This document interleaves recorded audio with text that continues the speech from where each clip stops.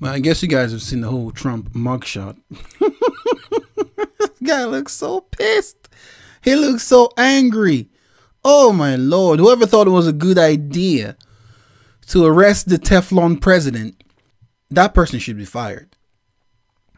But going by that logic, everyone in the Democratic Party should be fired because they're all a bunch of idiots.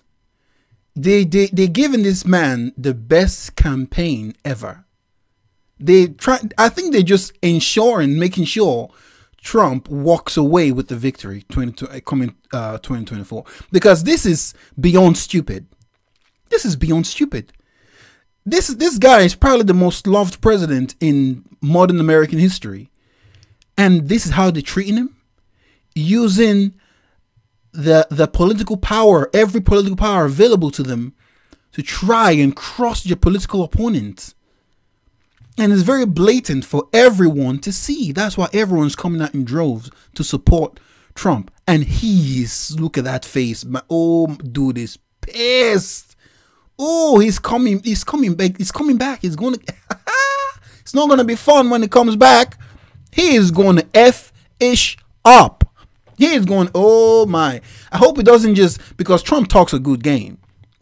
I hope it's not all talk this time. I hope he actually goes there and try to drain that swamp, because most of the things he said he was going to do last time, he never did it. Just talk, never actually did it. Want to drain the swamp. Now the swamp has got more slimy creatures now than ever. How you want to drain the swamp? You get in office and you hire John Bolton. Are you are you mad?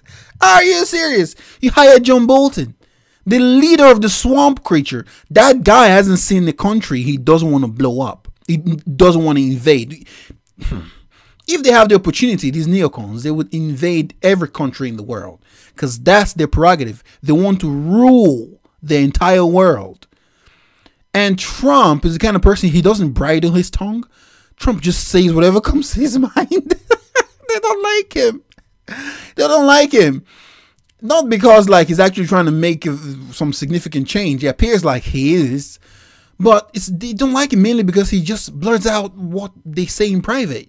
Imagine Trump coming out the other day and saying, oh, they made a mistake with Venezuela, because then when it was president, Venezuela was weak and they should have just invaded Venezuela and take the entire country. You know, they would have had all that oil. And I'm like, what? Did Trump just say this? Oh, they would have had all that oil if they just invaded Venezuela back then. It's like, whoa. That's why they don't like the guy, because he just says in public what they talk about in private. He always says the quiet part out loud. But amongst all of them, politicians, the political parties, it seems like Donald Trump is the one. It seems like he's just, unquote, it seems like he's the one that's actually kind of for the people, because these politicians do not care about the people. If they cared about you, they would have helped Maui. Instead, they're packing all the billions to Ukraine like it's the 51st state. Ukraine? Majority of Americans can't even point out Ukraine on the map. But now everyone is virtue signaling, putting Ukraine flag on their bio, because we live in the age of virtue signaling now. Woke culture is running rampant like some sort of mind virus. So look at the headline here in the BBC. Oh God, BBC. Trump campaign raises 7.1 million following historic Georgian mugshot. Of course, people are going to flock to him. I heard 20% of black people voted for Trump the last time. This time it's going to be way more. Way more black people are going to vote for Donald, because last time Donald Trump, man, people made money when Donald Trump was in office. Now Joe Biden is in office and everyone is back to square one, worse than square one. Like, what's going on? Skeletor, Joe Biden is over there. He doesn't even know what he's doing. Don't know what planet he's on. He forgot to sign an executive order the other day. He was supposed to sign the order and just walked past. He doesn't know what he is doing.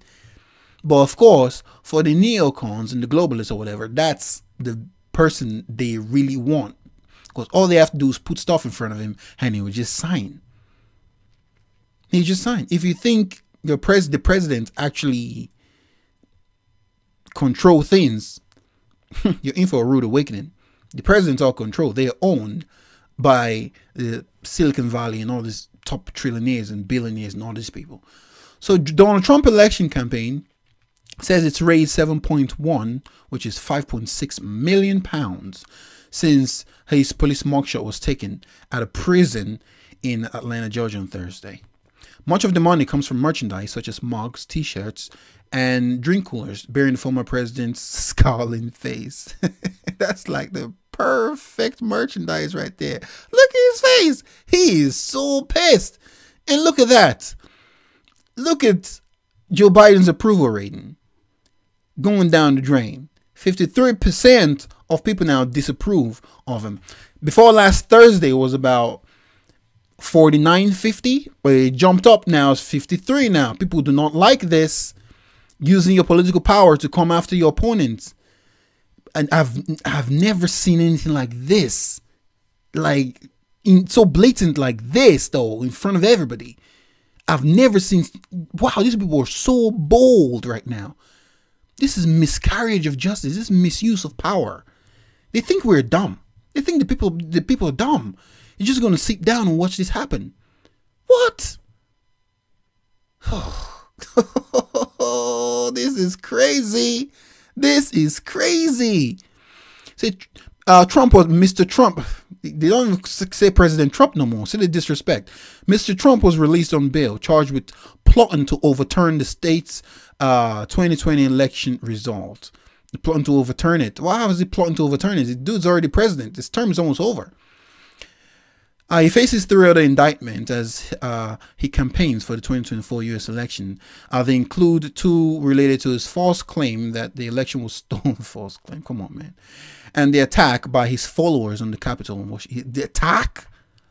They're talking about January 6th. The attack. They were literally just walking around taking selfies in the building. That's not an insurrection. Have you seen insurrection? If you think this is an insurrection, you have another thing coming when the people finally wake up, as we're doing now. Everybody's waking up now. We're realizing we're collectively being screwed by the higher ups. We're screwed. Doesn't matter what color you are. The people at the bottom, the plebs like you and I, are the ones that are being distracted by playing the whole race game, the whole color game. The people at the top, they don't care what color you are. They only care about green. That's the only color they know. They don't care. That's why when Obama became president and a bunch of black people were all happy, old black person is president now. No, we're doing it. We're finally going to become something. Like, what? He's not for you. He's for them. What are you talking about? They don't play the race game. The poor people at the bottom are the ones that keep fighting each other over what color of you. It's stupid. It's stupid. While we're busy fighting, these billionaires and trillionaires are walking away with the loot. And if they think January 6th was an insurrection, when the people finally wake up and decide to take back power, because power doesn't belong to them. We have the power because there's more of us. They have another thing coming when people finally wake up. The wake up is happening. You can see it all around you. Anyways, that's the video, guys. Until next time.